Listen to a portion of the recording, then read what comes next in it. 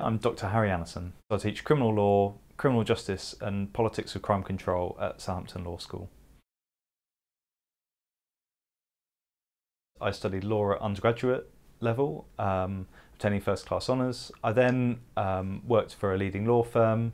I worked for local government and I worked for a mental health charity for a number of years. Before deciding I wanted to move back into academia, so I studied a master's and a PhD at Oxford University in criminology, and then I moved back to University of Southampton and Southampton Law School to be a lecturer in 2013.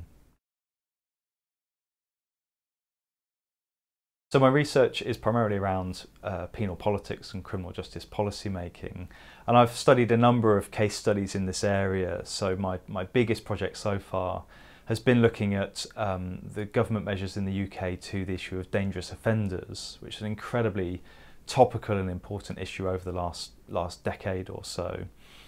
So this research was based on over 60 interviews with leading policymakers and has been published with Oxford University Press.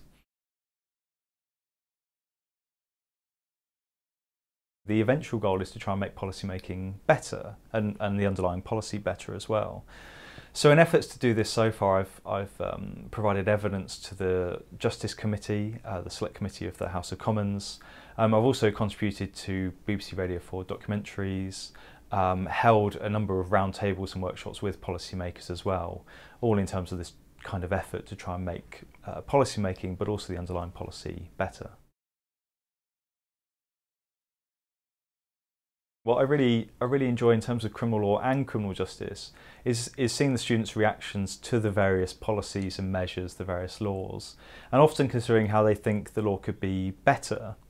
I also really find it interesting to explain to the students, based on my research, how policy is actually made and to enable them to have insights into policy making and how these kind of things are developed.